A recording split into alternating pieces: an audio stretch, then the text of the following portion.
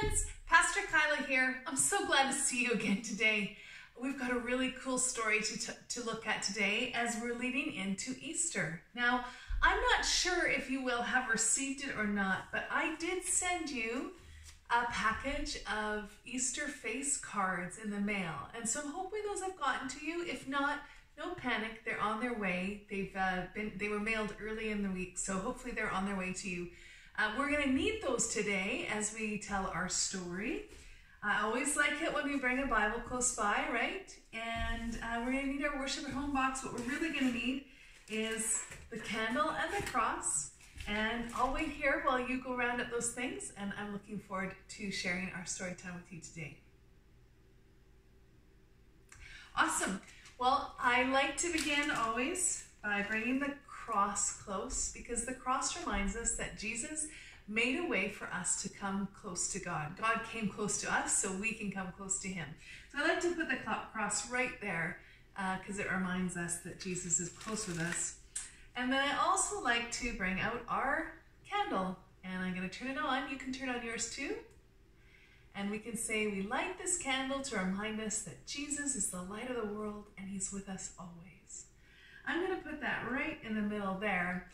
And this would be a good time for us to sing our candle lighting song. Jesus is the light, he's the light of the world. Jesus is the light, he's the light of the world. Jesus is the light, he's the light of the world, and he's ever shining in my soul. Amen. Yeah, I love that song. Well, I am really hungry right now. How about you? I'm trying to think. I haven't eaten for quite a while, and so my tummy's starting to rumble. And you know what else? I'm kind of thirsty too. It reminds me of a story that happens in the lead up to Easter, and it's part of Jesus' story, and it's part of the story we're going to tell today. Now, when you're really hungry or really thirsty, what do you always want to eat? What's your favorite food? Isn't it interesting? There's so many delicious foods. I have a hard time choosing one, but today I really feel like a hamburger. I would love a hamburger, and I would love to have a big glass of cold ice water with it. That would sound delicious to me. I'm interested in what you're hoping is your next meal. Oh, I love food. It's so nice to have it. Well, there was a time in Jesus' story where he didn't have very much food or any at all, and he didn't have very much water or any at all for a very long time. I like to eat 3 or 4 times a day, and when Jesus spent some time in the desert, there was no food or water for 40 days. That's a really long time. So we're going to hear this story. And again, if you have your story face card, your Easter face cards with you, we're going to use the first 4 of those, but I'm going to use my bigger ones while I share this story with you.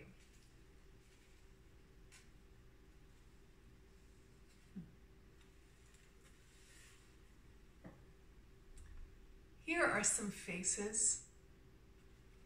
We usually think of these faces as part of the Christmas story. But these faces are part of the Easter story too. In the beginning of our story, there was a baby. Do you see the baby? He's reaching out like he's trying to give you a great big hug.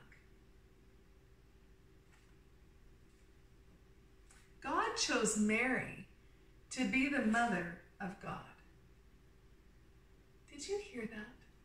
God chose Mary to be the mother of God.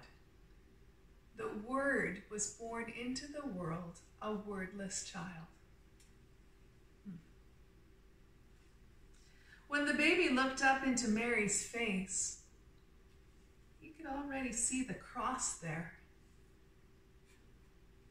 And when the baby looked up into his earthly father, Joseph's face, he could see the cross there too.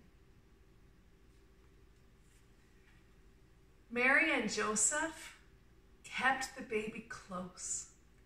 They gave him everything he needed and helped him grow. And he did. he began to grow.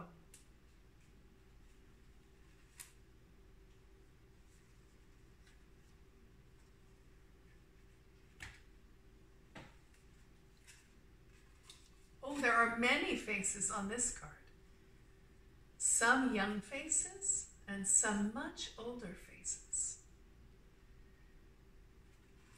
This baby was beginning to grow.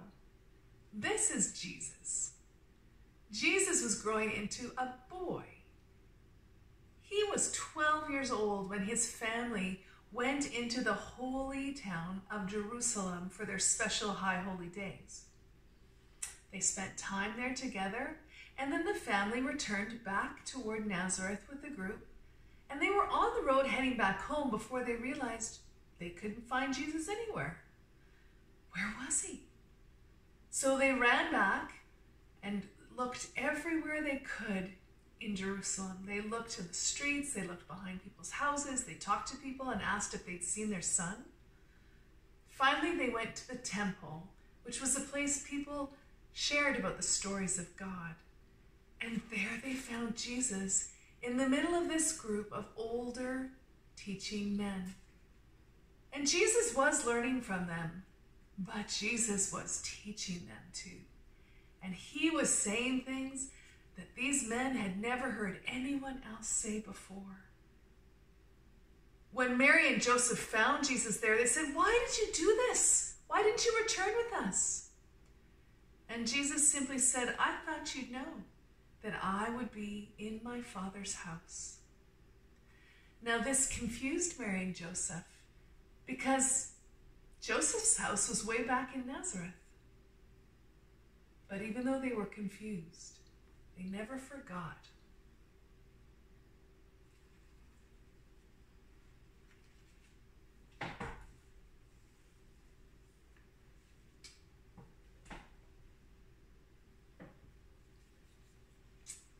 Oh, this is an interesting card. I see two faces on here.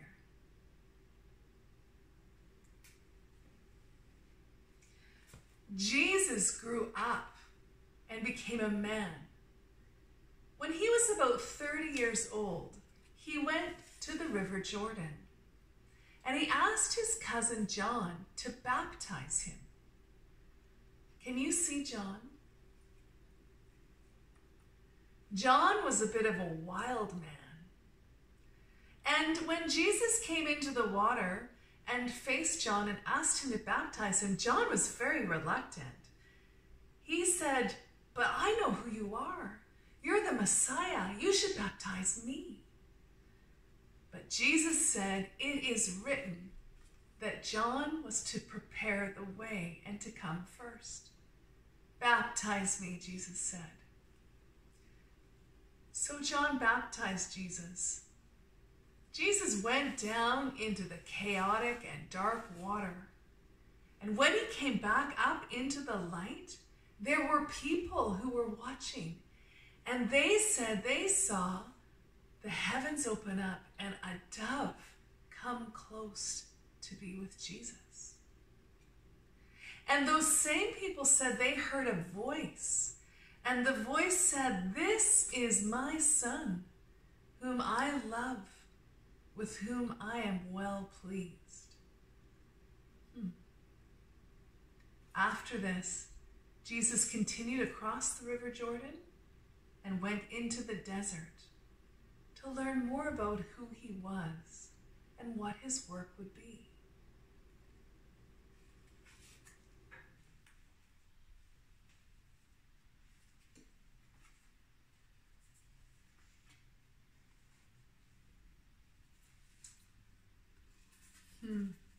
Do you think you might have a guess whose face this is?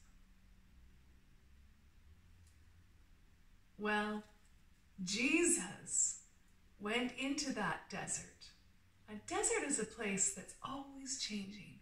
The only thing that stays the same is it's never the same. Jesus moved into the desert to discover more about who he was and what his work was to be. And one day, after spending some time with no food and with nothing to drink, Jesus heard a voice. And the voice said to Jesus, "Look at some of the stones on the ground. Wouldn't it be a good idea if you turned some of those stones into bread?"